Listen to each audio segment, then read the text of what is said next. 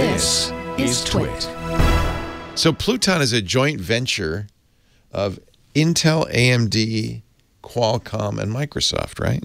All of them. Which, by the way, is the most impressive thing about this, I think. I know. But we'll get to that. We'll get to that. And it's, all I know is it's a security architecture. Is it a whole new kind of chip, or is it just an architecture in existing chips? What is Pluton? I know. So you see some people calling it a brand new chip, but actually I think it's an addition to the CPU. It's not right. It's not just a chip. It was it's likened, like the whole architecture. It was likened to Apple's T2 chip, which is an It shouldn't be. Actually, it shouldn't be either. That's something else. No, it's better. It's better than that. So the T2 is like what TPM was back in the early 2000s. A dedicated processor for a secure enclave and generation of security keys, things like that, storage and generation. Yeah, so what Microsoft has discovered is that because that chipset is so secure, hackers are trying to work around it by finding vulnerabilities elsewhere. And one of the places they found those vulnerabilities is on the bus between the CPU and the TPM. Oh, wow. So what this does is it moves the security chipset, which is, I would call it, I mean, I don't actually know. I would assume it's an evolved version of TPM / whatever the Xbox security chip was. They moved it onto the chip, the actual CPU chipset. So it's inside the CPU. So you don't have to worry about it going across the bus unencrypted. It never gets on the bus. But that's why it's impressive, because Microsoft doesn't make any CPUs. So they've actually convinced Intel, AMD, and Qualcomm, the three companies that do make CPUs on which Microsoft's platforms run, desktop platforms anyways, and they've all agreed to do it. So is this, would you categorize this as a system on a chip? Apple. It's a system in a chip. In a chip. Yeah. It's a SIC, not a SOC. Yeah. Like system on a chip design is what people are calling it, right? System on a chip. Yeah. Yeah. I mean, you know, in mobile, that's what it always is a system on a chip. You're putting more and more functionality into the chip. Right. That's right. Because you don't have any space. So it makes sense. You don't have room for a big logic board. But there hasn't been that pressure on desktop computing. But not for space reasons, but for security reasons. For security reasons, it makes a lot of sense. Makes a lot of sense. Yep. Actually, that's a first step toward what Apple's doing with memory, because memory is also on chip. That's right.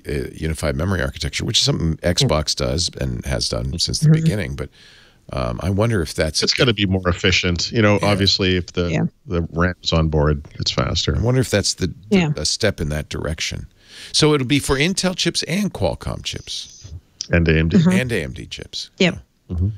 Should you... When I first heard about it, I was thinking, I've heard this code name or name before, and I had, because Microsoft used Pluton when they were talking to us about Azure Sphere, which was their Linux microcontroller and security system for IoT. And I went back and looked at the coverage, and we called Pluton then an onboard security subsystem. And that was on the MediaTek MT3620 chip, right, which is the microcontroller they're using inside of Azure Sphere. So actually, that sounds like the same kind of concept, right? Not really an architecture, but a design or whatever. Yeah. It's interesting because The Verge said it's Xbox-like security for Windows PCs. Well, because they did something like this on Xbox. Right. Yeah. But they also do it on most smartphones. Samsung does it. Well, Microsoft doesn't really have that capability, right? So they don't have a smartphone. So this is, for Microsoft, the predecessor on the PC is TPM, but the predecessor from a sort of design standpoint where it's actually on chip with the CPU is Xbox and the Azure Sphere that Mary Jo mentioned. And the reason it sounds familiar to you, of course, is because, as you know, it's an igneous intrusion or an intrusive igneous rock that forms by crystallization from the magma slowly cooling beneath the surface. See, I was going to say it's another thing that's not a planet. Pluton is actually a squirt of igneous rock.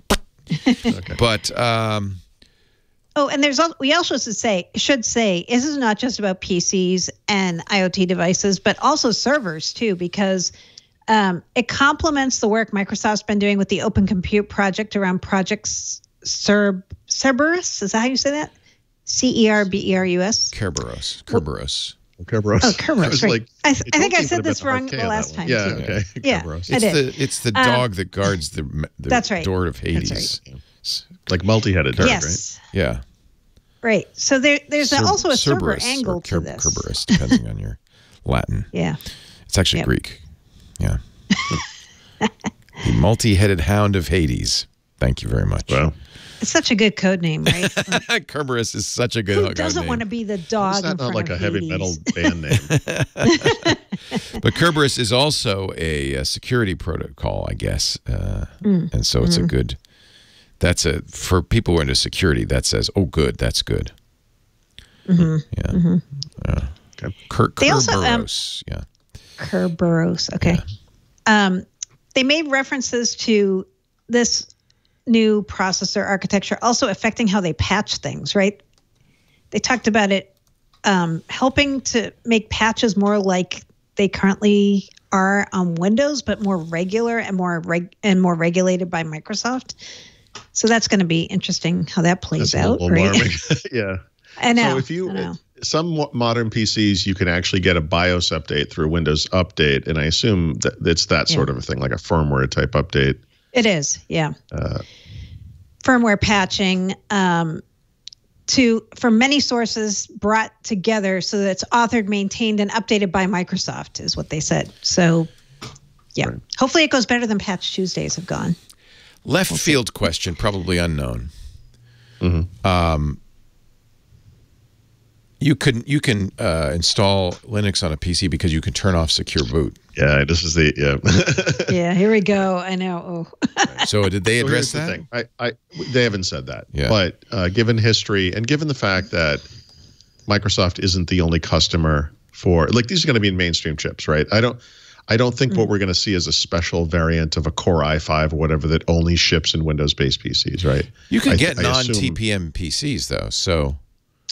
That's okay. Okay. I mean, it's just from Intel's perspective, it seems like what they would do is let you in the firmware turn it off. Yeah.